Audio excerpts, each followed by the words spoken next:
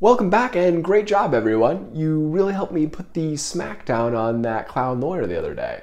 Since I posted that video, that slimy jet-setted clown has had his comms completely jammed. Both his cell phone and his office phone have been ringing off the hook, and his email inbox are getting blown up as well. Meaning that we have effectively waged our first economic blockade on a high-profile target. Congratulations everyone!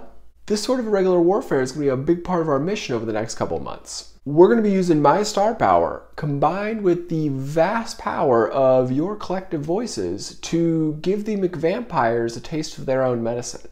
Our next target is Datto, the tech company hosting the Amorphous Archive. Datto has decided that they want to cover for the corrupt CIA and arbitrarily took down the Amorphous Archive. By taking that down, Datto is not only violating our First Amendment rights, they are also threatening our national security by aiding and abetting foreign enemy combatants like Queen Satan. One of the primary evil monsters we're working to defeat. It's a direct act of war against the American people, and it will not be tolerated. So starting tonight, we will be launching an economic blockade against Datto until they decide to give us our Amorphous Archive back. How we're going to do that is very simple. We are going to degrade and destroy their ability to support their customers by blowing up their tech support email. Every time we send an email to support@datto.com, a ticket is automatically created in their system. So by flooding that email with thousands of messages demanding our archive back, we can create tons of fake tickets and dramatically inhibit their ability to support their customers.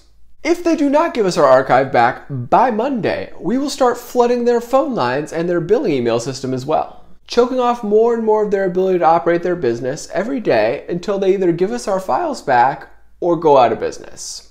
Their choice. Now many of you are probably thinking to yourselves, why Datto? Don't we have bigger fish to fry? And the answer is no.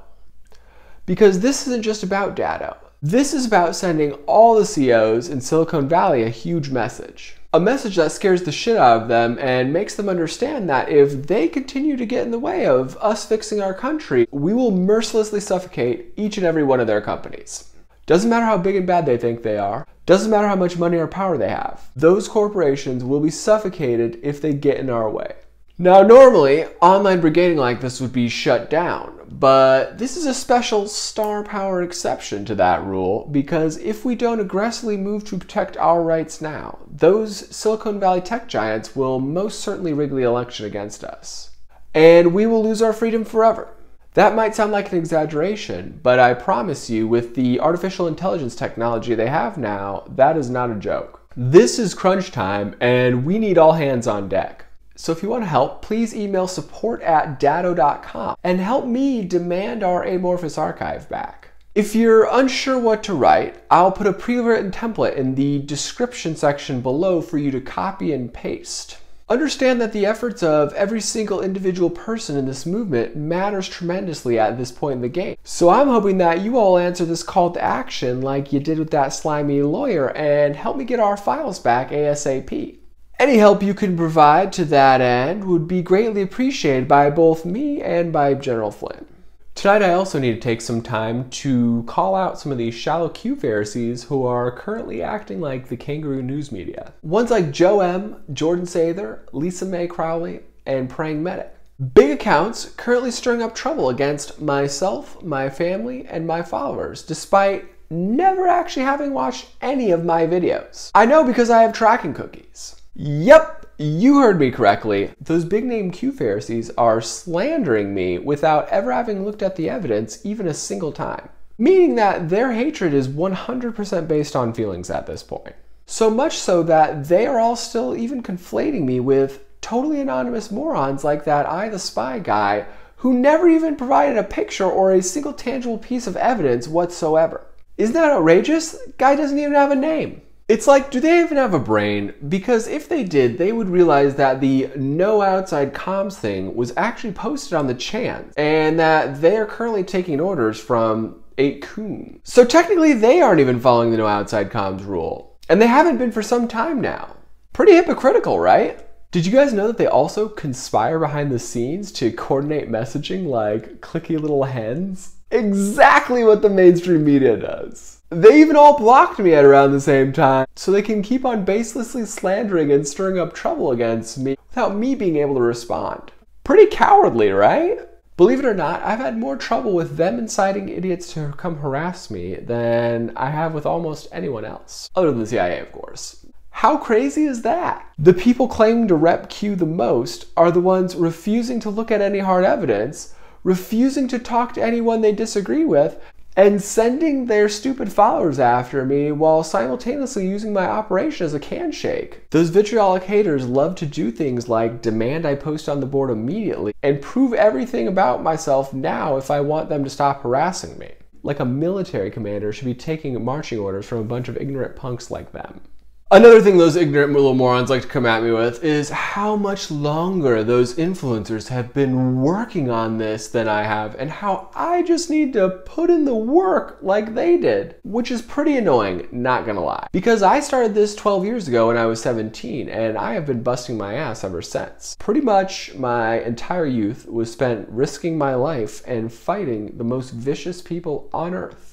So when those Q Pharisees and their followers act like they've done more for this movement than I have, understand that they are engaging in a form of stolen valor. Something that myself and every other real warrior despises. If you don't know what that is, stolen valor is when idiots who didn't spend a single second actually fighting a war claim that they contributed more to winning it than the people who actually fought on the front lines. It's one of the lowest and most pathetic grifts that anyone can pull. And not only are those Q Pharisees stealing my valor, because I could ignore that, they're also using their platforms to stir up violent threats against my family members. To such an extreme degree that FBI agents came over to check on us yesterday. Yep, you heard that correctly. Those ignorant Q Pharisees incited so many threats against us that some FBI agents had to come over and check on us to make sure we were okay. A great example of exactly how egotistical and selfish those stupid Q Pharisees really are. Despicably so, really. The good news about the FBI checking on us was it gave me the opportunity to go on the record and tell them the exact same story that I've been telling you guys. How we work for the Defense Intelligence Agency, how I'm running a live military intelligence operation called QAnon, how I have drugs, guns, and explosives in my house, and how I hacked Terry Bradshaw's medical records and posted them on the internet with impunity. All on the record to the FBI agents. I even showed them some of my videos.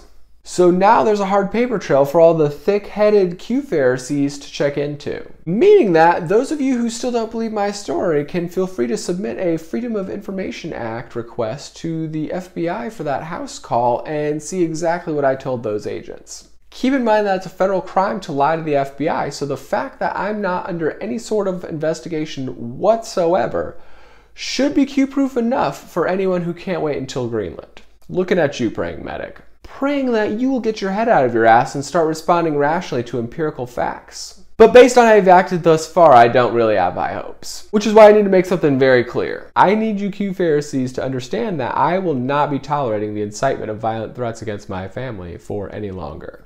It's bad enough that your ignorant followers are jamming my inboxes with their bitchy messages and make it impossible for me to respond to people who actually like me. But it's even worse that they're inciting people to come after my family. So I want to make it very clear to all you selfish little Q Pharisees right now that if this continues, I'm going to start hitting you back 10 times as hard very soon. Not something I want to have to do, but your incitement is totally out of hand. So if it continues, I will be forced to take drastic measures to protect both my family and my operation.